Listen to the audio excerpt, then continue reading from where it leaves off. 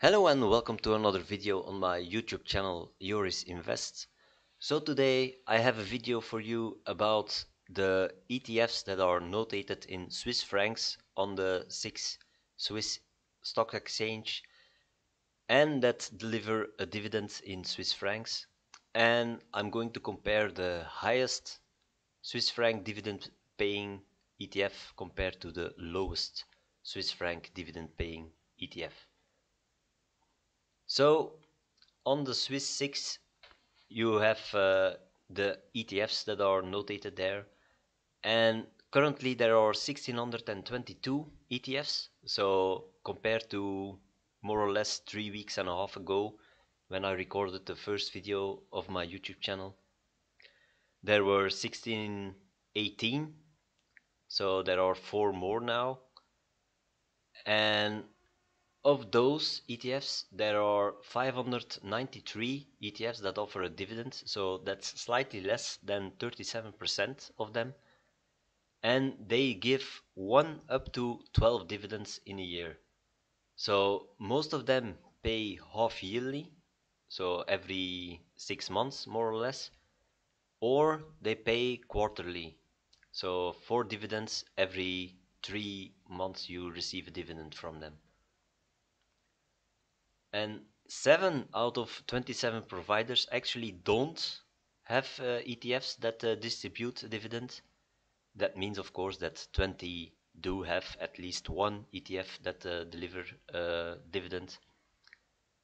But most importantly is the oversight that I'm going to, the overview that I'm going to give now. So 1622 ETFs in total, 593 ETFs pay a dividend. 239 of those pay a dividend and also have the Swiss francs as a currency for trading. But of those, only 38 also pay out the dividend in the form of Swiss francs. So when you want to invest your Swiss francs and want to receive a dividend in Swiss francs, you only have 38 options on the Swiss 6 exchange. And yeah, actually that's really poor. And yeah, it's I looked at all of them, and I must say, I'm also going to say it at the end, but I don't invest in any of those funds because I don't think they are all underperforming what under what other ETFs can offer you. So I'm not investing in any fund that is noted in Swiss francs and deliver a Swiss franc dividend. And you could say, okay, when I invest in Swiss francs and I receive a dividend in Swiss francs, I have no currency risk.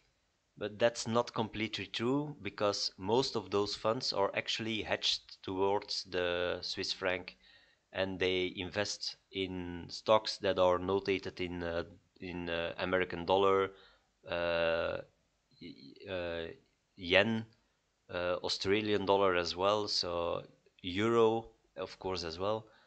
And yeah, they hedge it so they can pay out those dividends in the form of Swiss francs.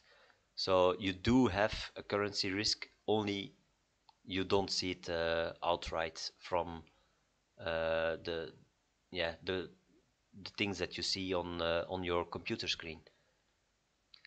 So which is the highest dividend yield paying ETF that is notated in Swiss francs and pays it out in Swiss francs?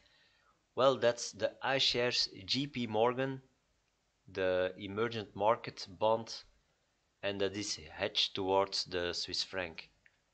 The ticker symbol is EMBC, and you can pause the video now to note also down the valor and ISIN number. And the price yesterday evening was 3.37 Swiss francs. So that's not that expensive. So in that way, it's relatively easy to invest in it with low amount of saving money.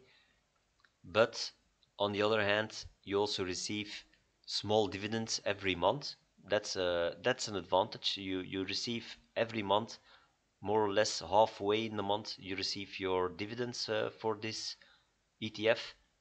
And in total, when you add the 12 dividends together, you receive 0.1685 Swiss francs, and that gives you a dividend yield of around 5%. Then the lowest dividend yield paying ETF, that's the X-Trackers 2 Global Inflation Linked Bond. So it's both with bonds that you invest in. And it's important to note that it's the 4D option of this kind of ETF. You have other options as well. I think the 2C and stuff are also available. So the ticker symbol is really important for this one. It's the XG7G.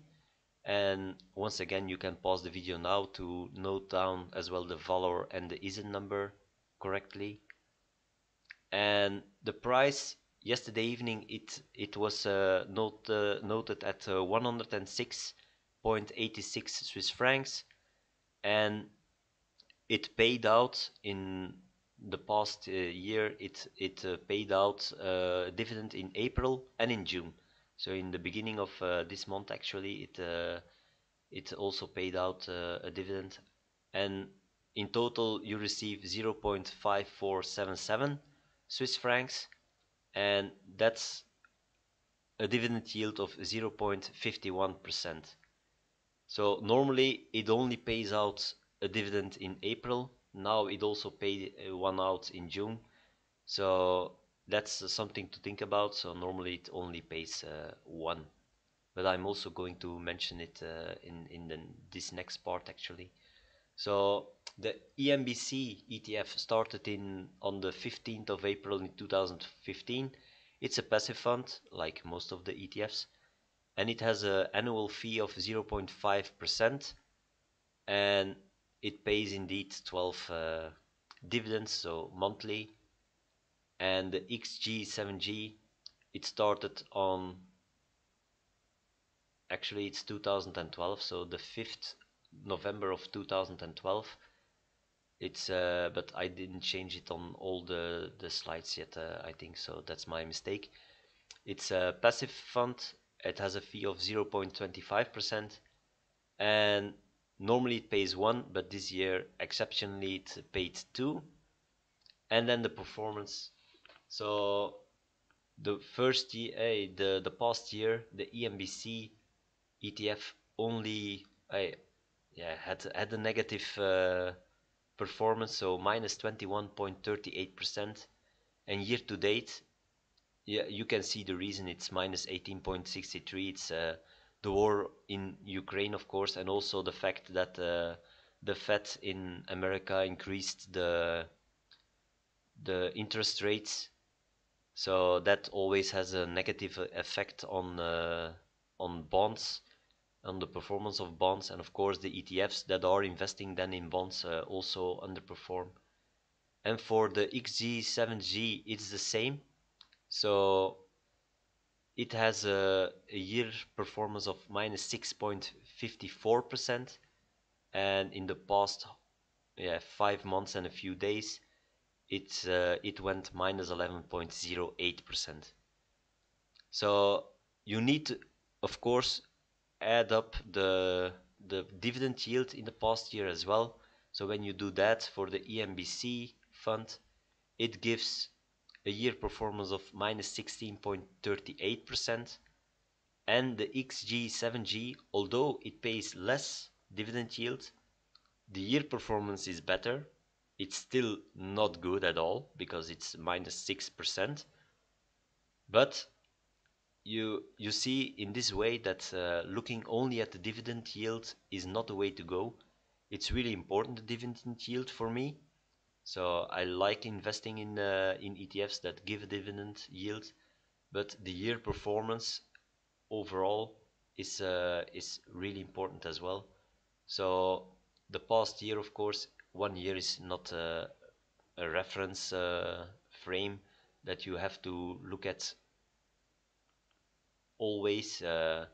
Normally you should look at least 8 or 10 years, but as you can see, yeah, they are founded in 2015, or 2012. So for the XG7G, I could go almost 10 years back if I would have done that. But yeah, as I say, I don't invest in these kinds of ETFs. And if I would invest in one, it wouldn't be in one of those two here mentioned, but actually, so in the ETF that is the best performing is the CH DVD, and that's the iShares Swiss Dividend ETF. That is performing the best, and it has the advantage of only investing in Swiss stocks. So you truly don't have a currency issue there at all. And the dividend yield past year was 3.24%, and the year performance was only a negative 0.3%. So in total, it has a dividend, it has a yield of 2.94%.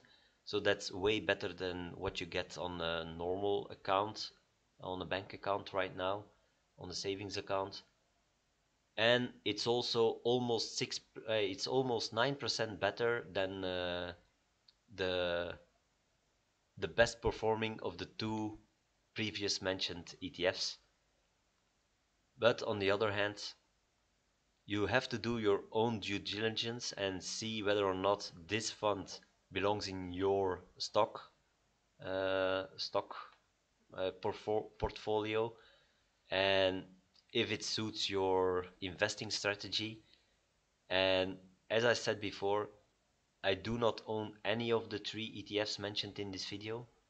So yeah, I'm not saying for sure. So as it's noted always in on the bottom of my video, it's not financial advice. It's just an overview of what I see happening on the Swiss 6 exchange. And by this, I end my video. And if you would like to subscribe, please do so. And thank you for watching, and see you on the next video on my YouTube channel. Bye.